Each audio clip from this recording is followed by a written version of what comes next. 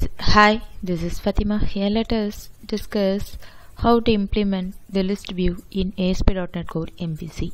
Before proceeding to this video, watch my previous video where we have discussed about attribute routing using tokens in ASP.NET Core MVC.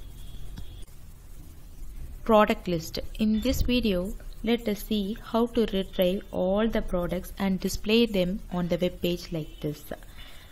At this moment, from styling perspective, this page does not look good. In our upcoming video, let us see how to install the Bootstrap and style the pages to make it look good.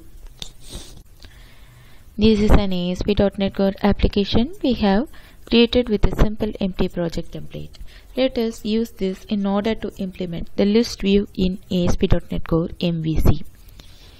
Here, if we see this details action method of the home controller class, we are returning only the product ID 101 details. In order to list all the product in a view page, let us see how to do that. Now we want to retrieve all the product details and to display on the web page. Let us see how to do it.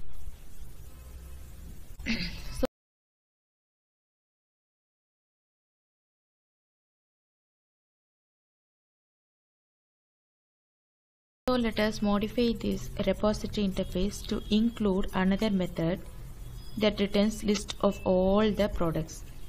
So let us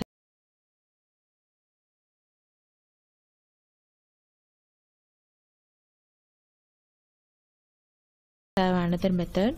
It's going to return the list. So let us have IEnumerable type list of products .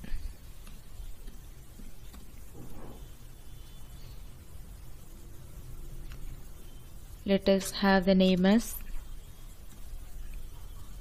get products. That's it. We have already created the sample product repository class in order to implement the methods of this interface. So let us add the implementation for this method too in sample product repository. Let us modify this class in order to provide implementation for second method also. So we are creating another method to return all the products. So let us return this product list here. Now let us modify this index action method of the home controller class.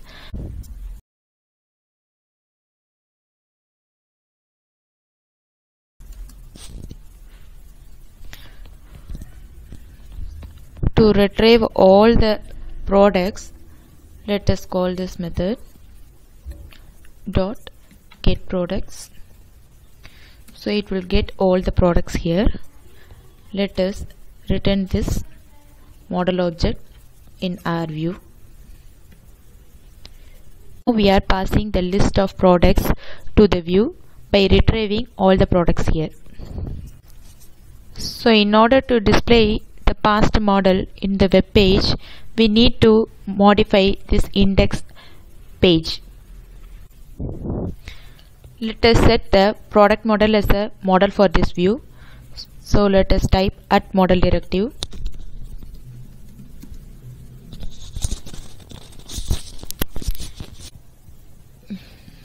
@model directive and IEnumerable because the product is coming as a list. Let us include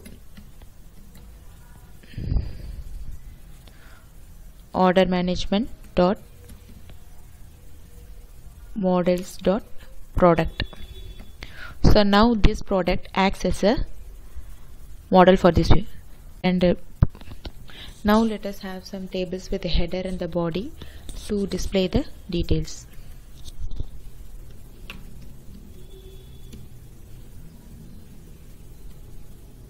We are going to display ID, name, description and price in this view page.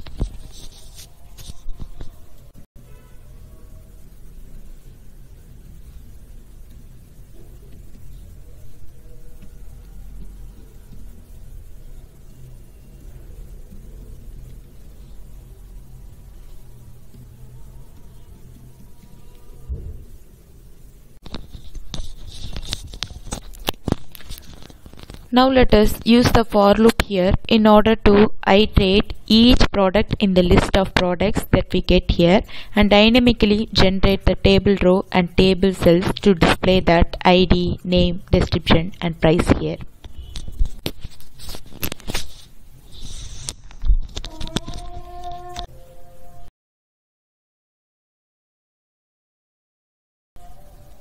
So now we made the modification in this index view page in order to display the product details. And with these changes in place, now let's run the application. Let us navigate to the home index section method where we have code for displaying the product details. Now you can see the output that displays the product list here. Hope you enjoyed this video. Our next video is about layout view in ASP.NET Core MVC. Thank you.